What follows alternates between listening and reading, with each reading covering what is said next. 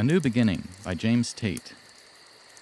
Evangeline told stories around the campfire, but she was part wolf and no one believed her. Thousands of recreational vehicles plunged from that very cliff in the summer of '91.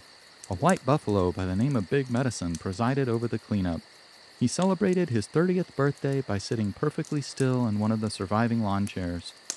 And a great blue heron lay unconscious atop the silvery mountains of kitchenware.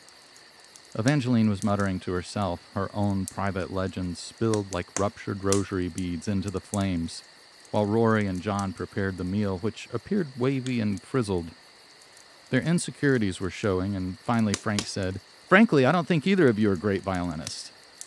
It was a poor way to be speaking, especially as we were a lost party, or at least a misplaced cluster. We could hear Evangeline typing something under a stand of pine. A trashy romance, she called it. And we said, no, it is a true account.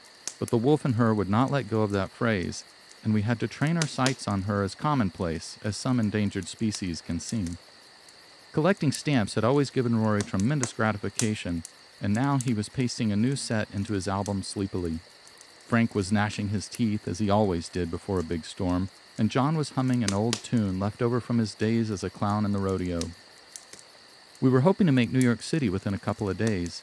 Evangeline had contacts in the manicuring business, and we would pull together and settle our differences.